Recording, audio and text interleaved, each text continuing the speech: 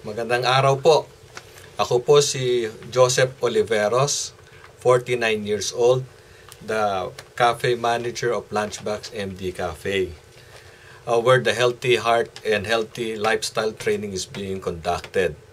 I have a hypertension and acid reflux problem. Before the training, ako po ay active person doing a lot of exercise, sports, and etc. And also in my job, I handle a lot of groceries and purchasing, which demands a lot of walking and lifting heavy supplies and food stuff and etc. After the seminar, I learned a lot.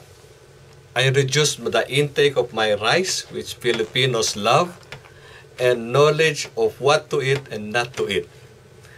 And lastly, I want to share to you that my motto is to stay active as much as possible. And also, my last checkup with my doctor informed me that my blood pressure, cholesterol level, and sugar level are all okay. And make sure that to always have your regular checkup and your blood test to make sure that your body and everything is okay. That's it, and have a nice day.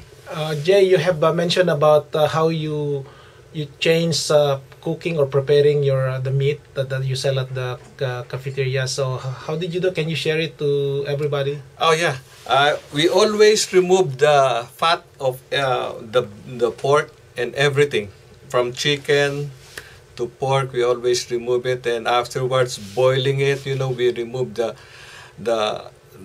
oily stuff on top, and then before cooking it and preparing it for the menu. Okay, thank you. You're welcome.